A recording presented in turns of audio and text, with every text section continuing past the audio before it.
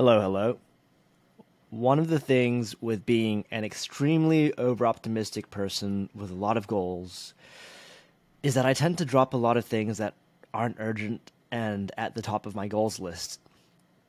One problem is that I would always have these recurring goals of keeping in touch with friends, which I'd deprioritize, then feel guilty about because I was being a bad friend. So, in order to combat that guilt, I decided to lean into this idea of seasons of focus, which I would call cave mode. And in a sense, it's a digital hermit mode where I just put on my noise canceling headphones and chip away at my big goals in solitude.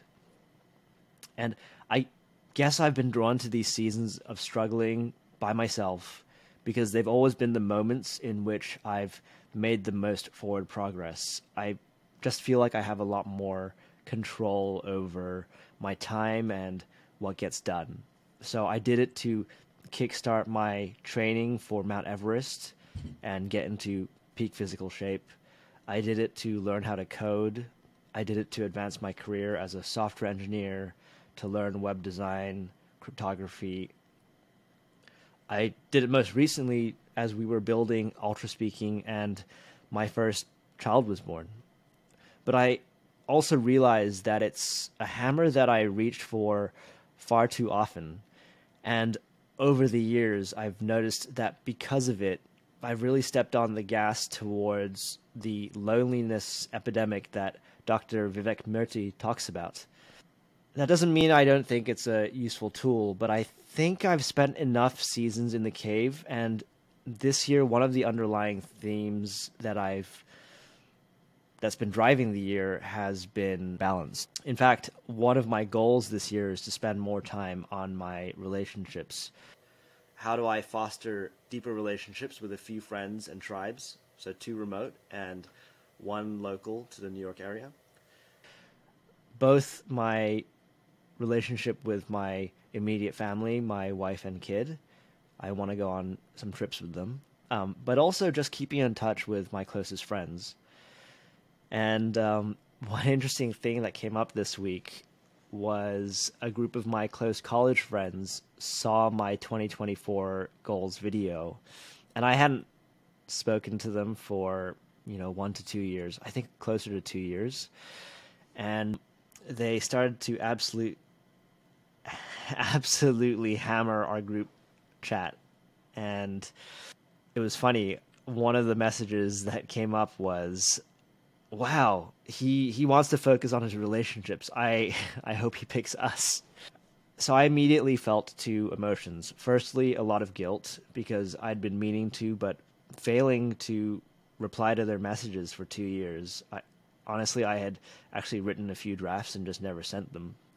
But secondly, I felt excited to reconnect with old friends and hear about how they've been.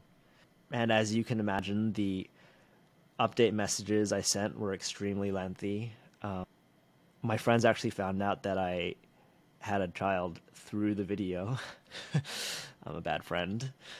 But this feeling of having to send lengthy, meaningful messages is also the exact reason why I disappear during cave seasons.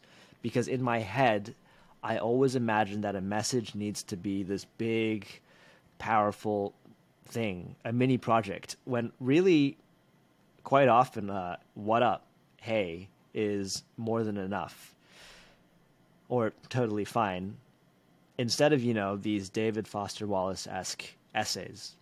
My plan is to be a bit easier to reach when I'm in cave mode, because compounded over a lifetime, being completely unreachable much of my life while I'm in cave mode means that by the time I die, I may have accomplished all these things, but I'll be completely isolated.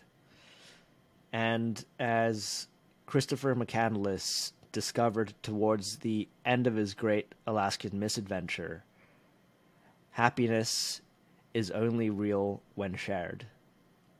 And I mean, I've never gotten to that stage. I haven't gotten to that stage of my life yet, but I can feel it, and intuitively that resonates.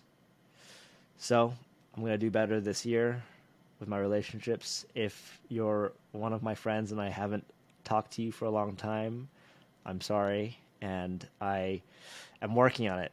So please bear with me. I hope that last quote wasn't too grim. And yeah, see you next week. Bye.